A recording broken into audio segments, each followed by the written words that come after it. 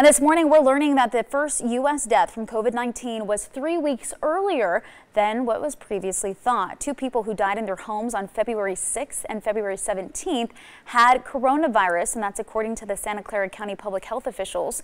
The CDC tested tissue samples from their autopsies to confirm they were not tested before because at that time testing was restricted to people with a known travel history or who had specific symptoms. Now, previously, the first known U.S. death from the virus was thought to be in Kirkland, Washington on February 29th.